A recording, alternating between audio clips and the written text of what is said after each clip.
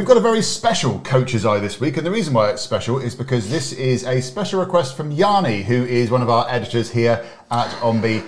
He has, let's just say, he's very fond of our server today. We're going to be looking at the amazing gentle touch of Josie Prendergast.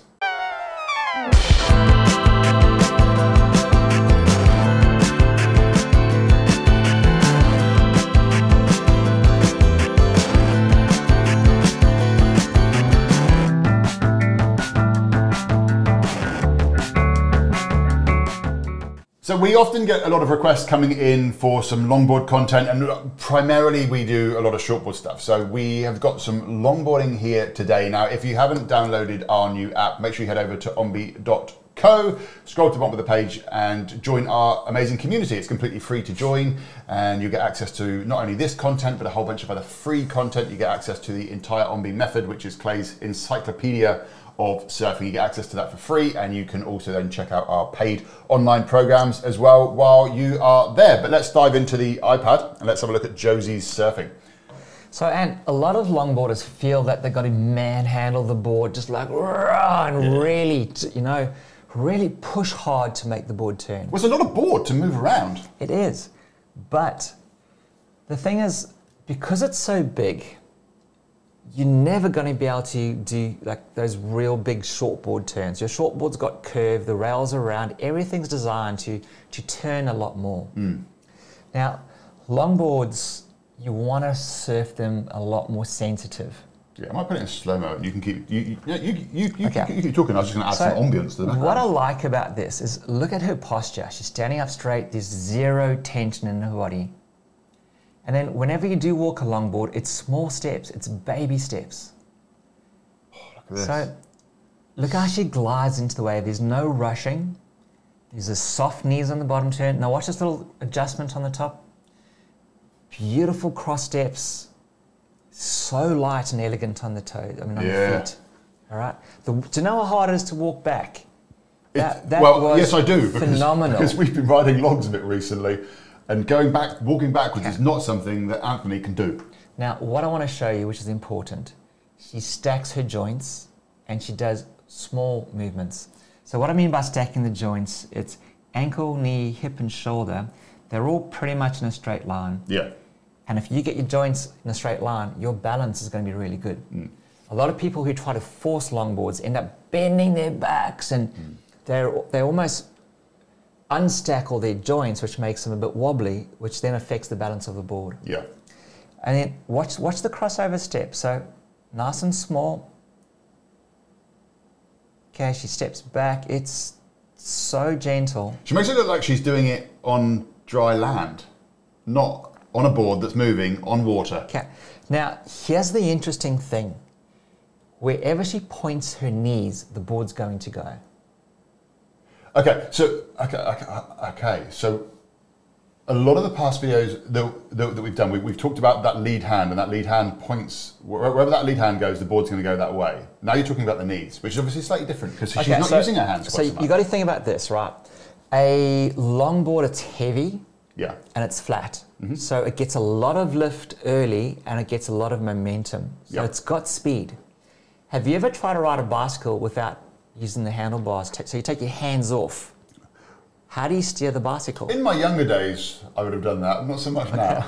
So what you actually do, you can almost like put your knees against the bike and hold it. Yeah. And if you just lean over and kind of point your knees, the bike follows. Yeah.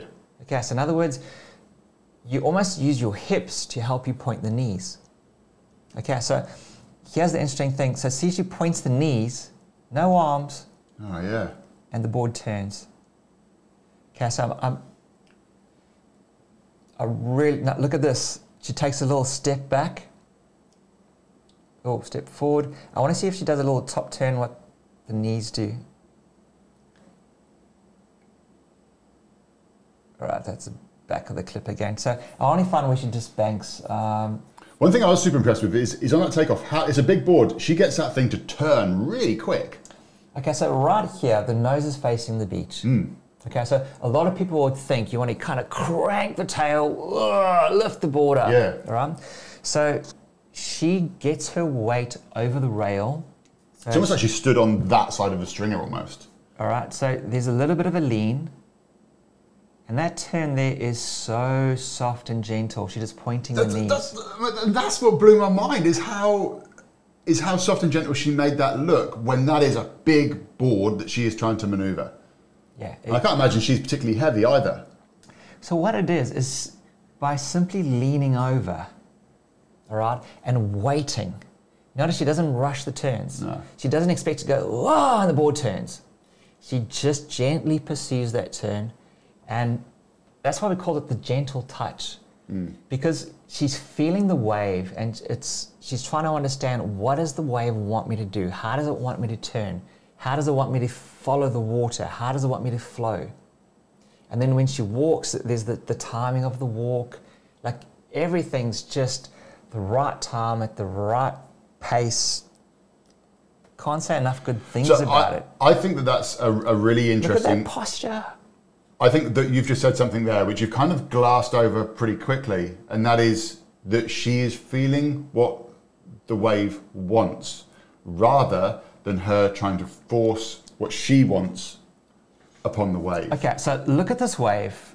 It's fairly hollow here. Okay, so and then it's got this little fat section. Mm-hmm. So she does a bit of a walk. Right, there she goes, but then the wave fattens up and she waits. You can actually see the wave it's taller here and then it goes smaller there. Yeah. All right. And then as soon as it gets into the part where it gets more energy again, and this is the energy part in the wave, so she waits, she then continues the walk.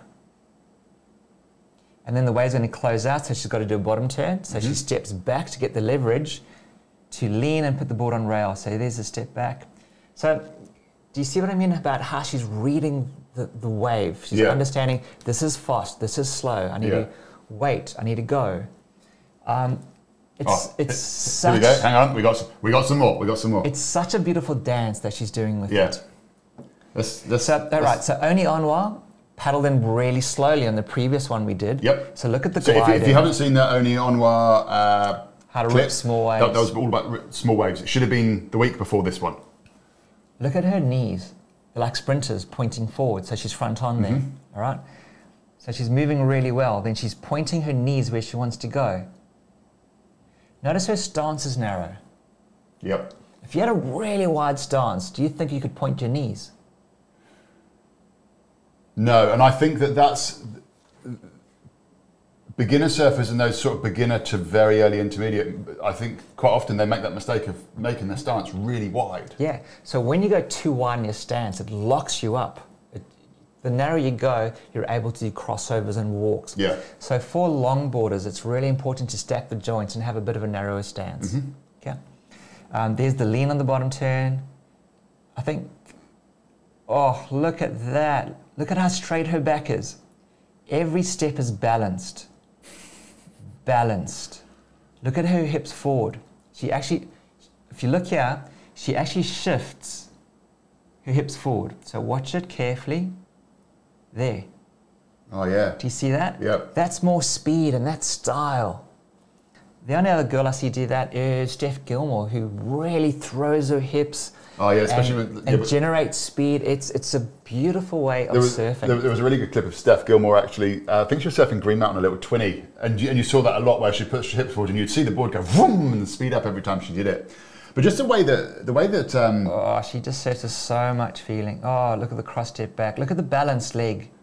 The way that Josie walks up and down the board, to me is, we've been out on the logs recently.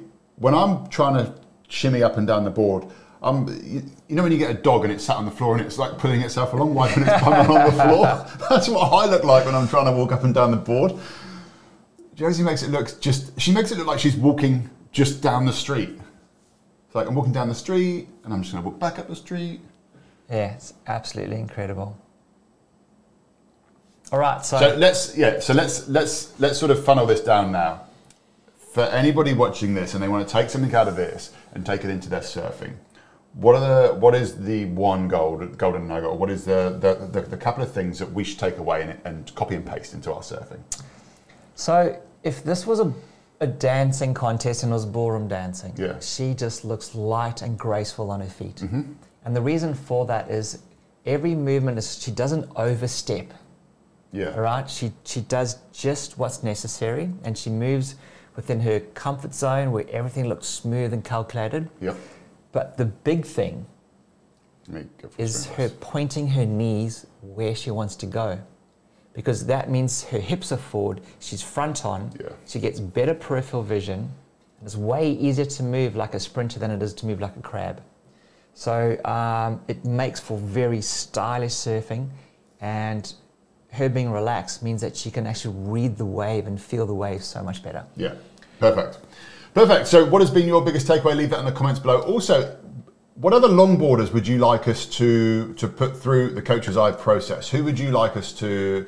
So, as I said back at the beginning, most of our stuff is normally shortboards, but we love doing the longboard stuff as well. So put some suggestions forward for us. Let us know who you want to see. I wouldn't say they're shortboards. Like if you think about it, we've done finless. I suppose so. Yeah, we've done some crazy stuff. What it is, it's people that move well. Yeah. And there we go. Comment below. Who do you think moves really well on a surfboard? I don't care what they ride. Yeah.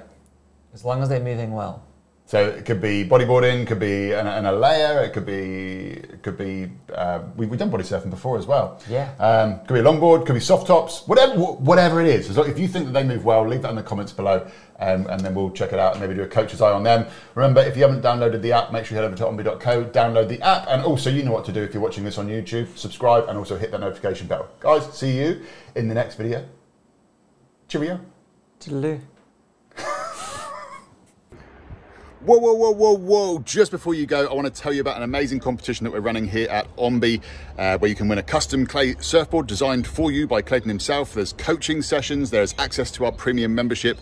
If you're watching this video before the 30th of April, 2022, then you stand a chance of winning one of those prizes. All you've got to do is click the link below for all of the details.